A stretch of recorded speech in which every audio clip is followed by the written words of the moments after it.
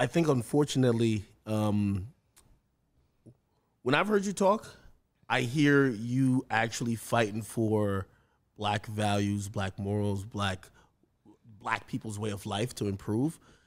But then when I hear people talk about you, they would say that you're working against that. Yeah. You know, one of the most popular, at least cultural discussions I've seen you do was clearly the one, the Revolt Summit. And I just remember the clips going viral. And I remember I saw the clip way before I saw the whole thing. And it was just like, it was framed like, yo, T.I. checks, you know, just checks Candace Owens because she was talking crazy. And really, you know, it wasn't until I watched the whole thing, I was like, to be honest, it was really two people on that stage making any sense. Right. It was you and clearly Killer Mike. Right. And that's the whole thing. They don't want black people to see the whole thing. They look for these stupid cultural moments like, oh, that's it. That's all we need is that 5 seconds because God forbid Black America hears what everybody in that room heard, by the way. When that panel concluded, so many people came up to me in the audience and were like, I've never heard you in full form. Why don't you do more stuff like this? Why don't, I actually agree with a lot of what you were saying, because when you hear me in a longer form, then you go, oh, okay, actually I realize that the media keeps excerpting her and making her sound this way or that way. But why are they doing that is the bigger question. Why didn't they let that run in its entirety? Why weren't the headlines like Killer Mike and Candace, have an incredible discussion about Black America, father absence, and all of these topics?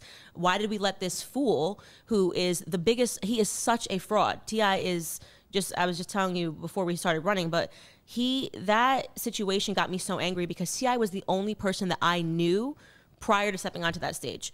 Kanye had introduced us, maybe the year prior. We had spoken on the phone for a lot of like hours on the phone about what our opinions are politically. Felt like he was trying to dunk on you a lot. It was crazy because when I spoke to him on the phone, he was like, I agree with you on this. I agree with you on this. I mean, agreed on everything we talked about. No debate. No debate. No pushback. The only thing he says is like, I just can't get behind Trump, right? That was the only thing he ever said on the phone. I can't get behind Trump. Every other topic we talked about Black America, he agreed with.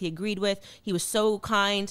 We got on stage and he turned into like a performer. Like he literally put on a performer. So I say now T.I. is a fraud. He's a very little man physically, and mentally he's a small man, because to do that for what? There was nothing but, in that room, I was not jumping on stage being like, vote for Trump, right? I was not up there like, you got to be with Trump or against Trump. We were having a very real, honest discussion that Black America deserved to have on that stage, right? That they deserved to listen to and develop opinions. And he halted it by, acting like a goon.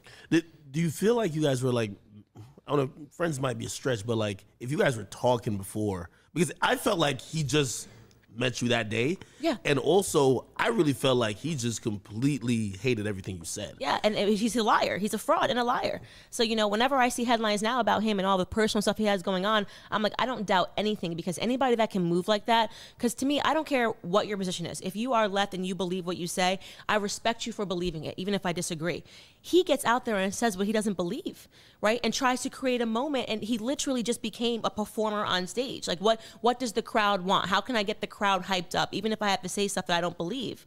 That is so toxic for the Black community. That is so toxic. I think that was also around the time where there was many things that, I don't know if it's still happening now, but it was definitely shown in the media a lot where, incidents with Black men and the police were happening. I would always see a long caption that T.I. would just write out.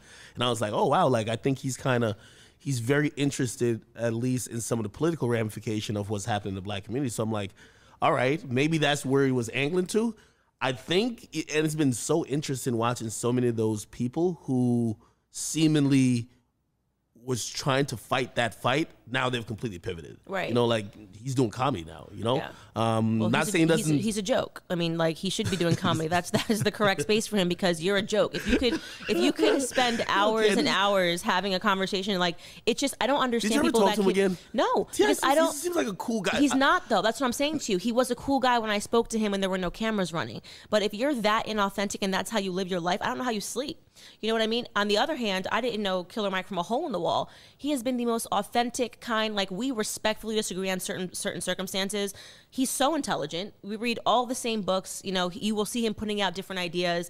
There are things I disagree with, but I can't not love Killer Mike. Killer Mike, honestly, I wish I could work with him in a bigger capacity, because I think that he is just And just the way he lives his life. It's positivity, it's love. He's got friends from all over, and he's authentic. And that's what matters most, is authenticity.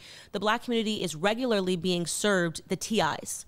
That's the problem. The TIs who will get out and say whatever to you when a microphone is in their face, knowing fully well they don't live that way and they don't believe that.